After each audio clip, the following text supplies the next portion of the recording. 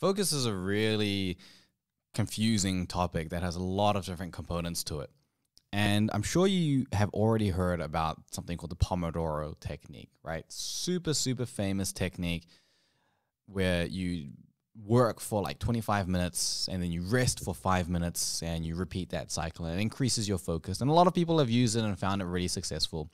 And I've used it a lot as well, a lot. And I found it really effective, but it doesn't always work, and there are some limitations to it. So I'm going to be talking about some other ways that you can use the Pomodoro technique that actually make it even better than if you were to use it the original way. So we're talking about work and rest timing and how we can use this more strategically, smarter, to increase our level of concentration and our depth of focus, and ultimately get that bigger plate. So cue that intro music.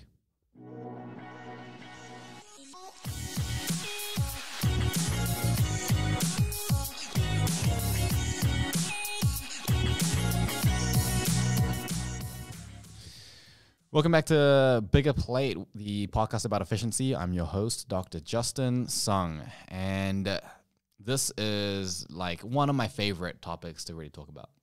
Not because of the fact that I just like talking about the concept of work timers, but because of the fact that we're talking about focus. And focus is like such an incredibly complicated beast to think about, because there are just so many things that contribute to focus, right? Like your mood, the time of the day, your diet, your social interaction, your level of exercise, the tasks that you're doing, how familiar you are with it, and your level of expertise.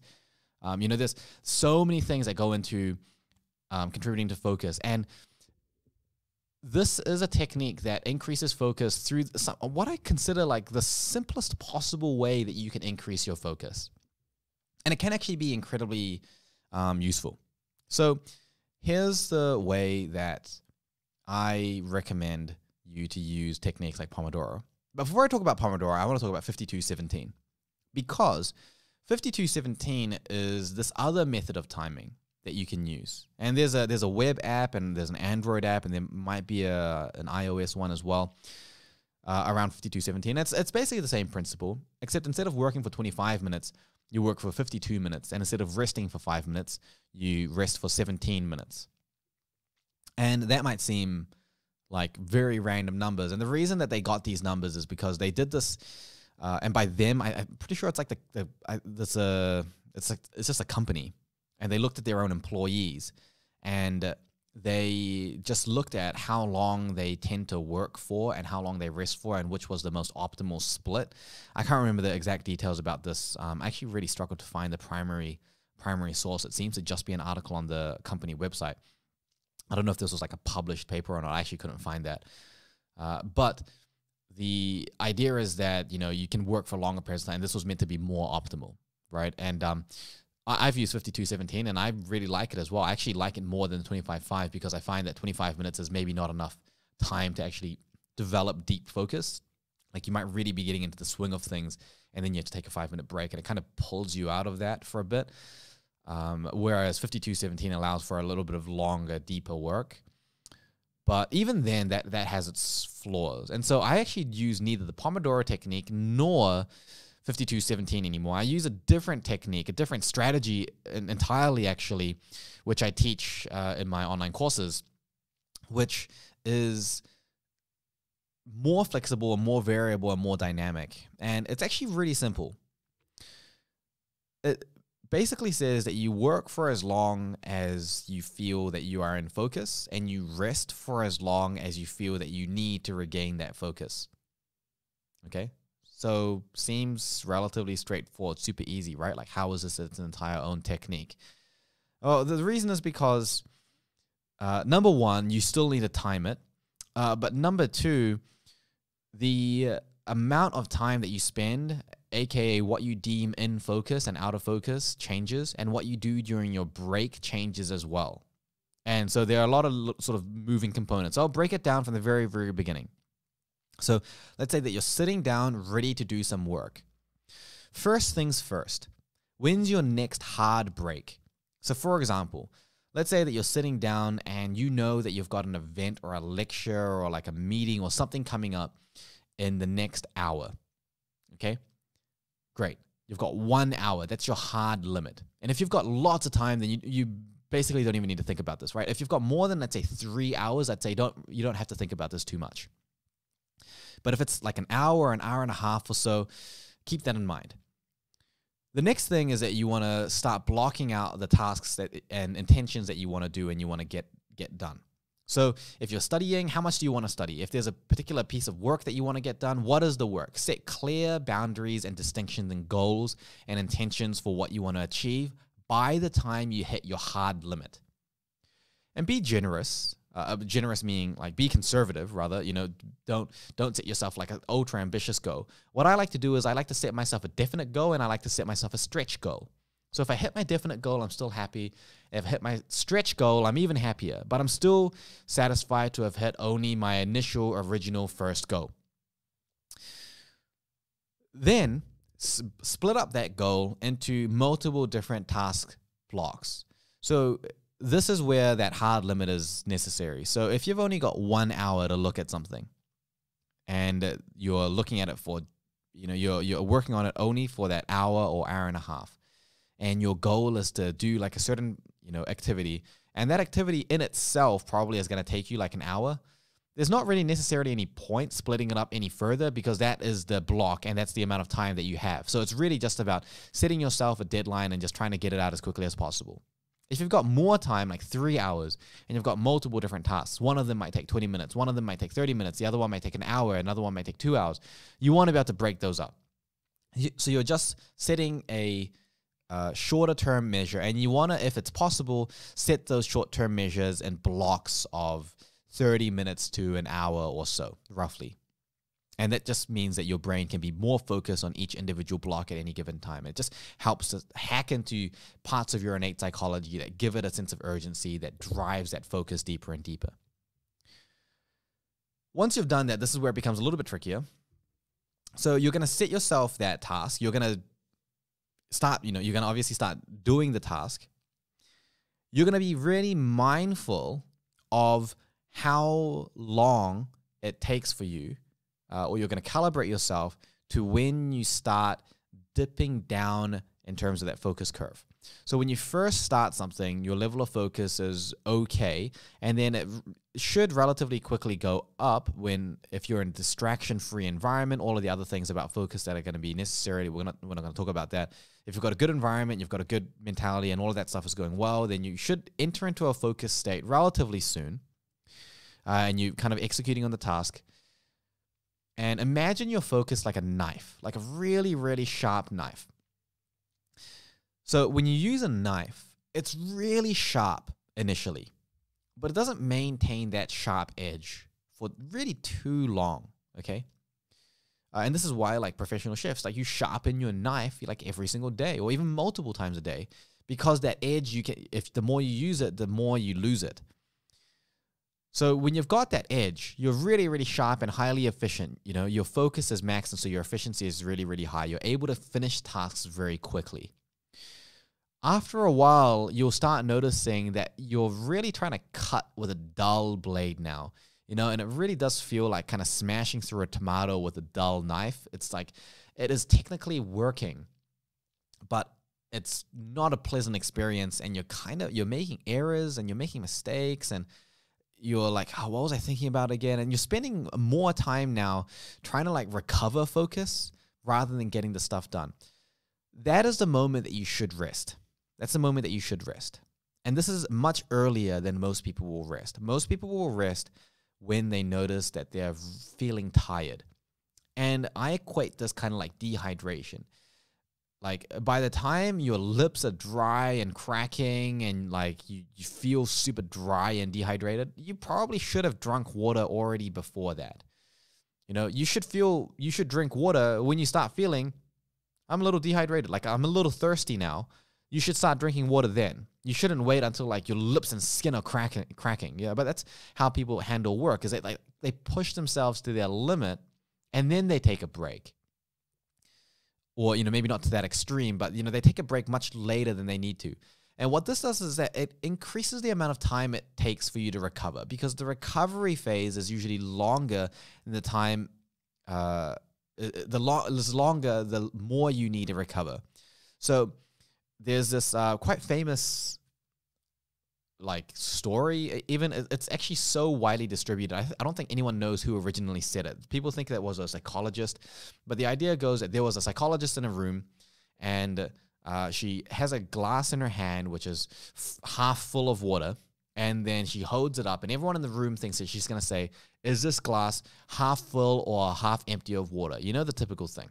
But what she says is that it doesn't matter whether the glass is half full or half empty. What matters is how long you've been holding the glass up for.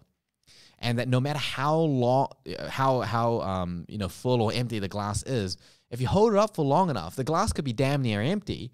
Your arm's going to get tired eventually, and you're going to need to put that glass down. And if you hold it for as long as you possibly can, you might just end up dropping that glass and breaking it. So it's better to put the glass down when you start noticing that your arm's getting a little bit tired. Because you might hold it up for, let's say, 5 minutes, and then your arm's like, okay, my arm's starting to get tired. You put it down for like 2 minutes, and then you can pick it up again for another 5 minutes, and down for 2 minutes, and you pick it up for 4 minutes, and down, and then up for 3.5, and down. And, you can see that the overall amount of time that you can hold the glass for is actually pretty decent. But let's say that you hold the glass now for 15 minutes nonstop, and then your arm is killing you, and you put your arm down. Your arm's going to be sore for the rest of the day. You held that glass for 15 minutes. Whereas the other person that took regular early breaks was able to hold their glass up for an hour, cumulatively. And they're not going to be wasted for the entire day. So this is the thing, is it's more about that consistency. And when we look at getting work done, we don't want to have a really highly productive first 2 hours of the day and then a horrible rest of the week because we just burnt ourselves out and used up all of our focus resources in the first, a couple hours of doing work. We want to spread that out. We want to have high intensity, highly focused, and highly efficient work done consistently throughout the week. And as you get more and more tired, which will still happen, your efficiency will drop. But we want to, if there's a curve of declining efficiency and focus, we want to flatten that curve as much as possible. We want to make it so that we stay at the higher levels of focus for longer, which means taking breaks much earlier than we would normally take them. So let's say that you were working in deep focus, and 45 minutes in, you notice that you're starting to lose that edge. It's getting a bit blunter. You're spending a little bit of time asking yourself, hey, what was I thinking about? What was I meant to be doing next? You're getting into that mentality. That's a good time to take a break. Take the break then. Now look at how long that you have been focused for. In this example, it was 45 minutes. But let's say that you're super tired, or you're just having an off day where your focus is not super great. That might only be 10 minutes. That might only be 5 minutes. Doesn't really matter, okay? Or you might have had a great day. It might have been 2 hours. Whatever it is, look at the amount of time that you were focused for. Take that amount of time, and then now make a decision. Am I going to be focused after my break? Do I want to be focused after my break? Or do I not really care what's happening after my break? So the latter example might be like in the evening. There was some work you needed to get done. You get the work done. It's been some time. You feel like you've gotten a good amount of work done. You're going to take a break, and you think, okay, after my break, I'll try to get a bit more work done, but you're not really too bothered, right? Then you can just go and relax and just do whatever you want. If you are going to be focused after that, though, after this break, you need to get back into work and you want to stay focused, then during the break, you want to use it more productively. And there are 2 ways that you can use this break. And that depends on how tired you are. So early in the day, you might already have a lot of energy and resources available to use. So you might not be that tired. You're taking an early break, but you feel like you could have kept going. And you should feel like you could have kept going, because that was the whole point, remember? So you might feel like you could have kept going, and you need to take a break just to make sure that you're optimized for the entire day or week rather than just for that, first couple hours, which is good. But you still want to maintain that flow state. What you do during your break is you use it productively. You have a productive break. So during this 15-minute break, so however long, so let's say that you took you worked for 45 minutes, take that time and divide it by 3 or 4. Okay, divide it by 3 or 4. And this is going to be up to you to calibrate. mostly. So let's just say that we're dividing it by 3. So you work for 45 minutes. Okay, you're going to take a 15-minute break. And in that 15 minutes, you're going to use that time productively. You might get some miscellaneous life admin tasks done, things that just kind of keep you in flow, like organize things or send off some emails or whatever it is. But the most important thing is that you're not stressing about it. Whatever you do during that break, don't do anything that's going to really stress you out. If there's an email that's like waiting for you and you're like, oh God, like reading that email is going to stress me the hell out and derail my day, don't look at it. Okay, that's like a task in itself. You want to just do those little random miscellaneous things that are just sitting there, lying there, that you can just mop up really, really quickly. That doesn't take any effort. Things that you could almost just like mindlessly do that gets your mind, or like mindfully do, that keeps you occupied and feels like you're maintaining flow. If you don't have those tasks or you don't feel like doing that, another way that you can spend this time productively is to actually think on a different level. Okay, and what I mean is, if you spent your entire time doing something that was reasonably like execution based, like pretty task oriented, like getting things done procedurally, like you were writing things down, or you were typing something, or you're organizing or planning, or you were like studying, then spend some time thinking about it at a higher level. So if you were studying, go for a stroll, go for a walk around your room even, or whatever, and in your mind, just like casually play with the ideas of what you've looked about. See the forest instead of the trees. Instead of looking at every individual thing that you've studied, look now at how it all fits into the big picture, and just kind of try to connect the ideas together and look for, different interesting ways that you could apply this knowledge. Think about it at a higher level. Not only is it going to be incredibly beneficial for your learning, but it's also going to be incredibly good for your focus and productivity and maintaining that flow state. If you're working and you just organized a bunch of stuff and you did some planning, or there was like a report that you had to write up, then think about your work at a higher level now. Think, okay, like where is this leading me towards? Or like, okay, generally speaking, in the entire flow of my week, how does that report kind of contribute? How is my next kind of task going to sink into that? You can maybe do a slight micro reprioritization. You can think about your life in general. Like, okay, like think about how your work and productivity is going to relate to your hobbies or time spent doing other things. Give yourself a different way of thinking about it. Go for a stroll, freshen your eyes, and then use that time to stay in a flow state, but not doing the type of work that you were doing before, which is going to exhaust you. If you are really tired, then you don't want to do something that's going to maintain your flow state, because it's just going to use up precious energy, and it's not going to be worth it. What you want to do now is use something called active relaxation. And active relaxation is exactly what it sounds like. You are deliberately doing an activity that helps you actually relax. And this does not mean go and consume absolutely a ton of alcohol. That's the opposite. Do something like mindfulness meditation. And if you are, like over, I would say like 25 years old, and you are still thinking about meditation as like, oh, that's like some BS stuff, like hippie shit that it's not for me, you need to grow up, man. Like, do some research.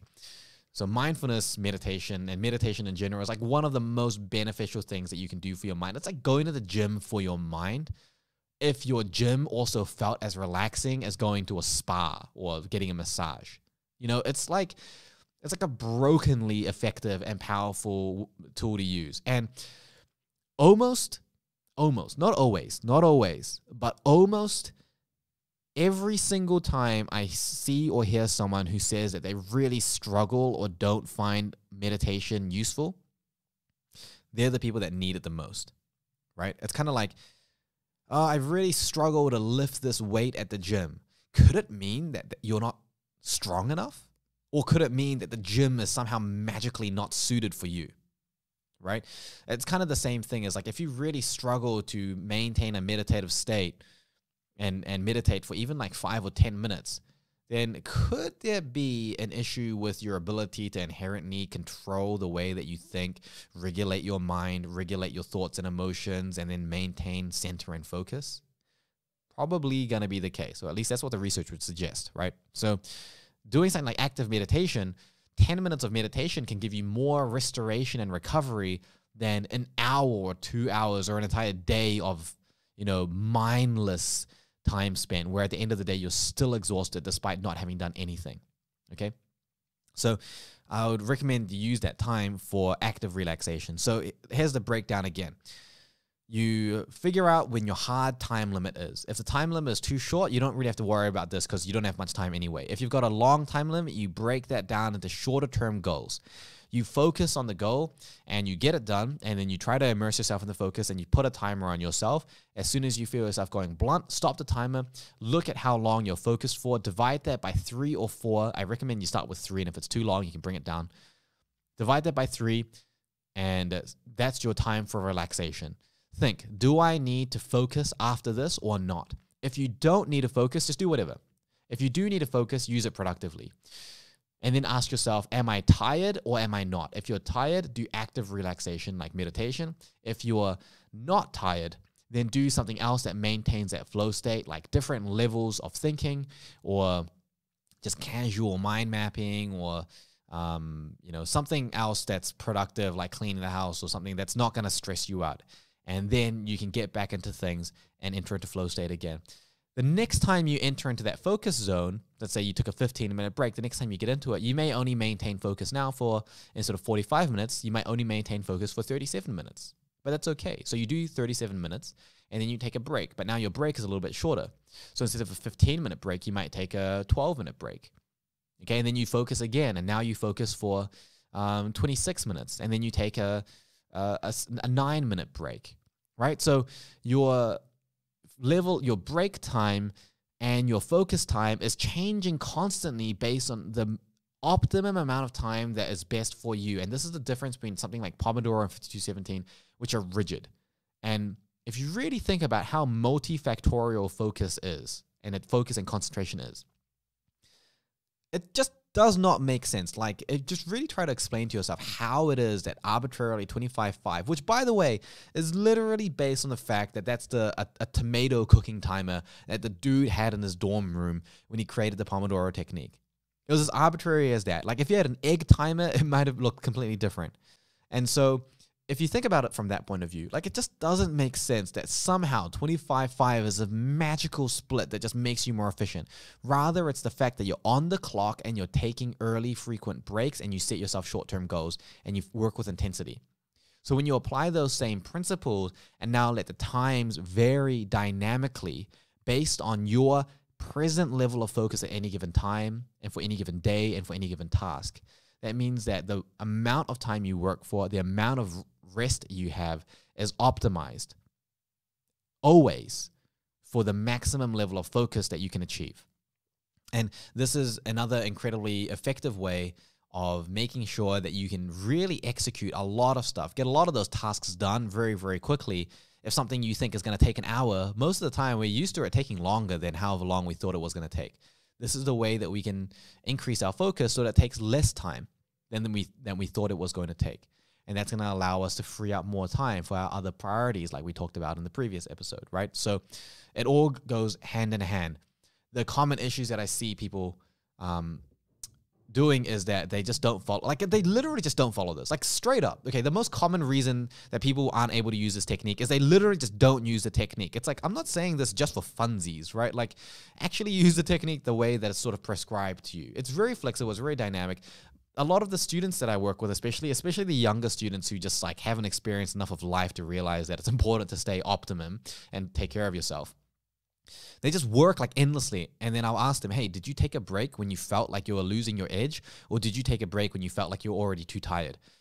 Most of the time they're like, oh yeah, I kind of took a break when I was too tired. It's like, well, you did it wrong then, right? You need to take the break when you feel like you're losing your edge.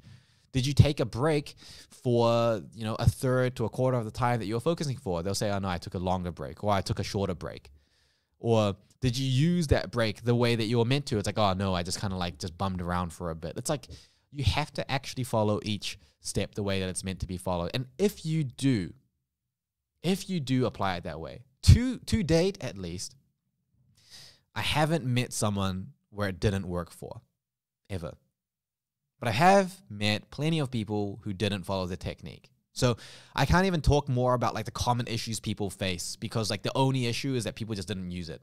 So you listening now, if you want to increase the efficiency at which you're able to focus on an activity and get stuff done, give this a go. Apply it as it is. See how you find it and let me know. Let me know, so then, because there might be other issues that I've just never heard of before that I'll be able to help you work through.